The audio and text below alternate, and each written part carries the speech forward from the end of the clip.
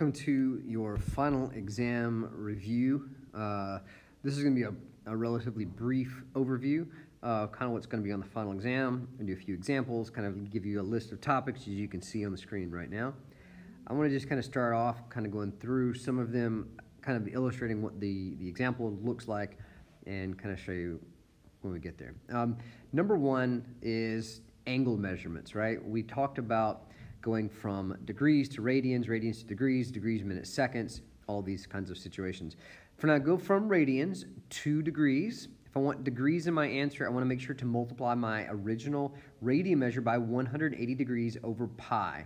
If I'm going to go from degrees back to radians, if I want radians as my final answer, we're going to multiply the actual degree measure by pi over 180, and we'll simplify those fractions. Always keep them in fractional form. You know that radians always have something pi over something, so keep that idea, especially on a multiple choice test. You really don't have a lot of freedom with your answer choices. Number two, we have degrees to degrees, minutes, and seconds, and then, of course, back from degrees, minutes, seconds, back to degrees. Let's talk about the first one. If I start out with a degree that is a decimal form, then we have we take the decimal piece of this, and we're going to multiply that decimal by 60. That's going to give us another whole number with a decimal. The whole number part of that answer is your number of minutes. You take that decimal piece next, and you multiply by 60 again. Okay, at that point, it's going to give you your full number of seconds. I'm going to round this number in a traditional sense. So if it's 0.6, I'm going to round it up. Since if it was 0.5 or more, I'd round up. If it was 0.4, I'd round down. And so here we have 210 degrees, 7 minutes, and 25 seconds. That's how you go from degrees to degrees, minutes, seconds. To go from degrees, minutes, seconds back to degrees, we're going to take an angle measurement that has a number of degrees, minutes, and seconds, and we're just going to really type this into a calculator using this method. Really, you'll fill in the first piece with the degrees. The top of this fraction is going to be your minutes, and the top of this fraction is going to be your seconds. The 60 and 3600, that is part of the equation. That won't ever change. Type it all in, and you're going to get a solution that will be a number of decimal places. And of course, look at your answer choices on a multiple choice test to determine how far you should go and where you should round. I think the answer at that point would be pretty obvious. Number four, arc length. When we want to do arc length, we had to use the formula S equals R theta. The only thing we had to remember was that theta must be in radians. In previous examples, we've done things like with a circle with a radius of 10 and an angle of 30 degrees, what is the arc length? And if you do 10 times 30, 300, that would be wrong because I used 30 degrees. I should be using pi over 6 times 10. That's going to give me 10 pi over 6 or 5 pi over 3, whichever. And that would be the correct answer for this thing. So be careful, make sure you put the angle measurement in radians first and then multiply through. Coterminal angles, here we had where we added or subtracted 360 if it was degrees. You'd added or subtracted 2 pi to whatever the original angle was, and that would give you radians. Be careful. Sometimes we ask you for a positive and a negative coterminal angle. Sometimes if you started with something like this, so let's say it was 1,021, then I would have to subtract 360 a number of times before I got it to be a negative angle measurement. So just be aware of that. Number 6. Right triangle trigonometry. This is where we had SOHCAHTOA, right triangles, opposite adjacent hypotenuses. We had the Pythagorean theorem. I'm really not going to go over this very much because I think this was pretty much something that most people had a pretty good grasp on from the beginning. But we solved triangles, found sides and angle measures using inverse trig functions and regular trig functions as well as the Pythagorean theorem. So make sure you check out that. And most of these were on your first test. The last part of that first test was the unit circle, where we went in and we learned the elements of the unit circle. The unit circle, I'm not going to ask you to write it out, but you will need it for things like the right triangle trig. You'll also need it for things like sum and difference, and possibly even down into double and half angle. Your next major topic is graphing trig functions. There were 4 elements in terms of graphing trig functions. We had to remember we had amplitude, period, phase shift, and vertical shift. If we had a generic trig function, looks like this. Of course, this could be any sine, cosine, or tangent, or any of the other three. This is what you always looked at.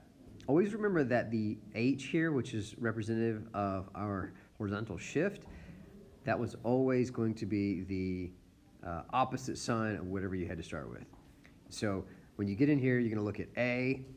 The absolute value of A is going to be your amplitude. Remember that sine and cosine only have amplitude. Period is going to be 2 pi divided by B for sine, cosine, secant, and cosecant, but it was pi over B for tangent and cotangent. Phase shift was just the h over b, but remember the h part, be careful to switch that sign, right? If it's minus h, that's going to be a positive h. If it's negative h, or if it's plus h, you're going to have a negative h. And vertical shift was always just whatever your k value was, just like it looks. The next part, simplify and verify, I'll get to that in just a minute. Sum and differences, this is where we had things like sine. We had like sine of 105, where we had to come up with two angles, something like this, sine of 60 plus 45, to go ahead and work that out and plug that into my formula, which will be on your formula sheet, and use my unit circle to finish that out. The double and half angle identities we had kind of like something like this. If you had a cosine of 3/5, they told you that theta was somewhere between 0 and 90 degrees, and then they wanted you to find sine of theta over 2.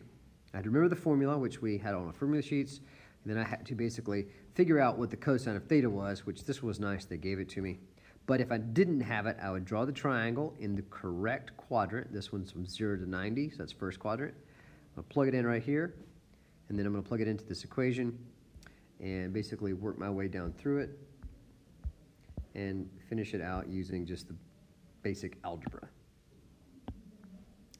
And that's what you get here. Of course, I'm just working working all the way down, simplifying as far as I possibly can, because my answer choices are going to have that pretty much simplified.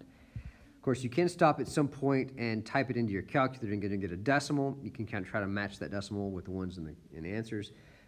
Be careful about that. You'll make a mistake if it's complicated. The other pieces here, we had law of sines and cosines. This was kind of self-explanatory. This is the one that's the most recent. We spent the most time on this recently. Using the formulas to find the sides, angles, or solving a triangle, or even finding the area of triangles.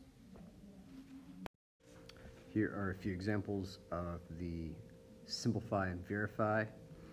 These are actually from the test that we gave from sections 5.1 to 5.2. I'm just going to kind of refresh your memory on the different steps that we like to take. Number one, remember when you're given something like this, changing things into sine and cosine is always a good start to the process. Convert tangent into sine over cosine, you get the cosines to cancel out, leaving with just sine. When you have something like a binomial, especially when it's the difference of two squares, when you multiply these things together, you are definitely going to get some kind of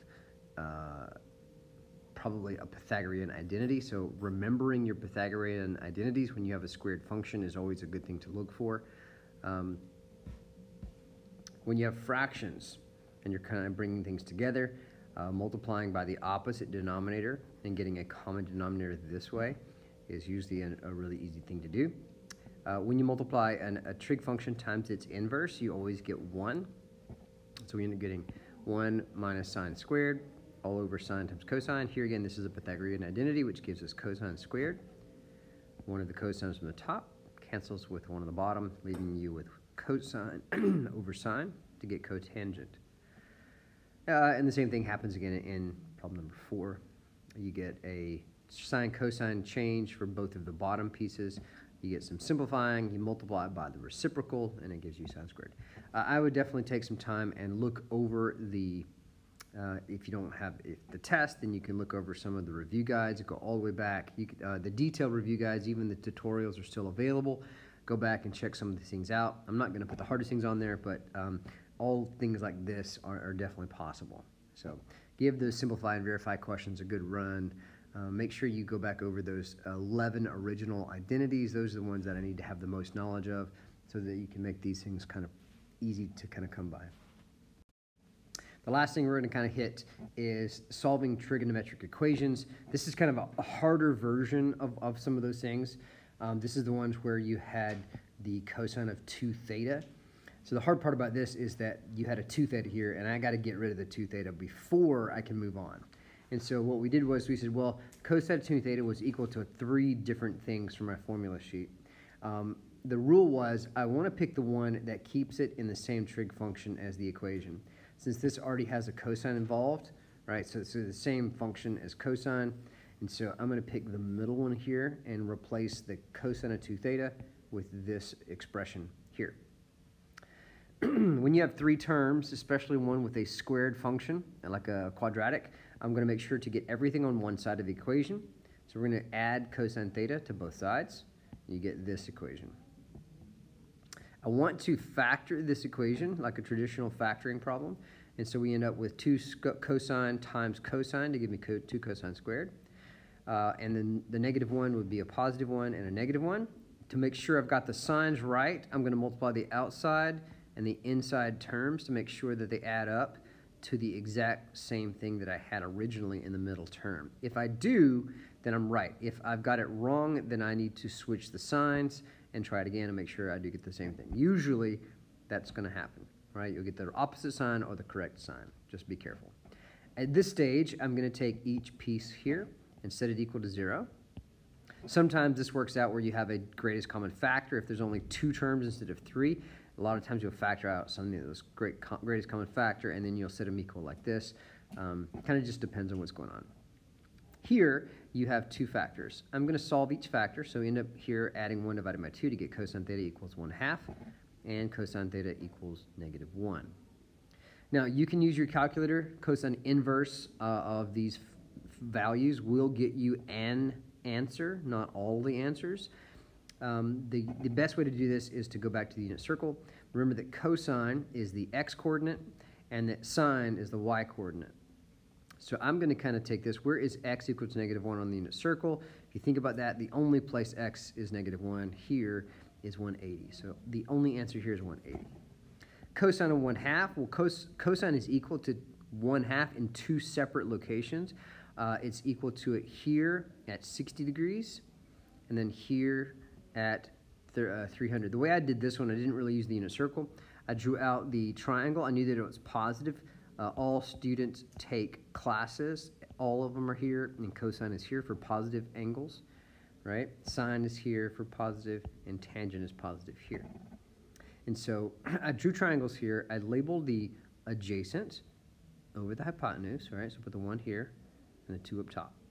I knew that this was a 30, 60, 90 triangle because I ended up having to get the square root of 3 on this side, and 1, square root of 3, and 2 breaks out it to be a 30, 60, 90 triangle. The square root of 3 is across from the 60-degree angle, and of course the 1 is across from the 30.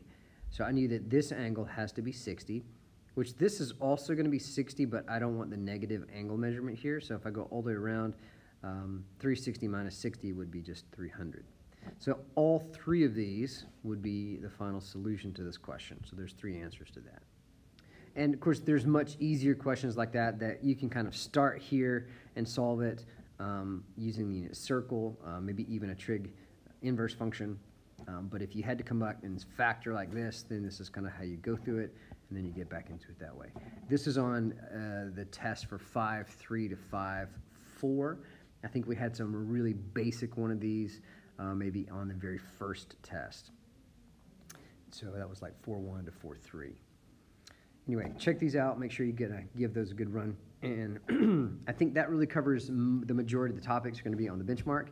I recommend going back over your old tests and using the review guide. Email me if you have any questions. Of course, don't forget you have all the resources that we've been given out all semester. All those tutorials, all the review guides, all the solutions and keys are all present for you guys to use. So you have an extreme amount of resources that you can be using. Take that for what it's worth, and make sure that you are prepared for tomorrow's test. It will consist of 40 multiple choice questions, and you'll have an hour and a half, 90 minutes to complete that test. Let me know if you have any questions.